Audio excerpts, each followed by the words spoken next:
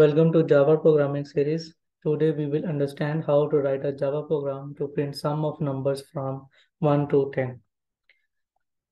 So first we will understand the problem statement. Actually we need sum. So we will initialize some variable and initial value will be 0. And we will use for loop for starting from 1 and ending at 10. So first of all, we will traverse each numbers and we will add into the sum variable. How we will calculate sum? So we will calculate sum is equal to sum plus number. Now which number?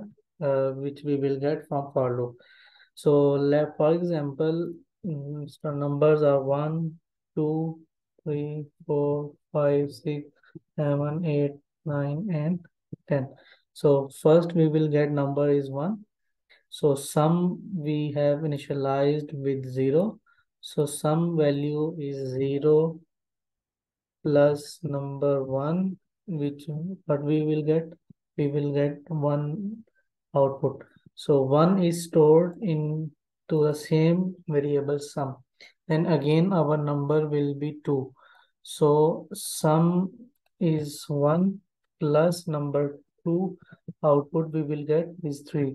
So on we will achieve our sum of first 10 numbers. So let's write down into Java program. We will initialize first sum variable is will be 0 and for loop for int I is equal to 1, I less than equal to 10, and I plus plus. Here we will calculate sum,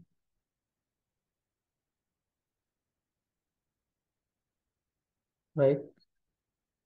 We will also write this condition implement as we can also write down its logic as well. So let's print.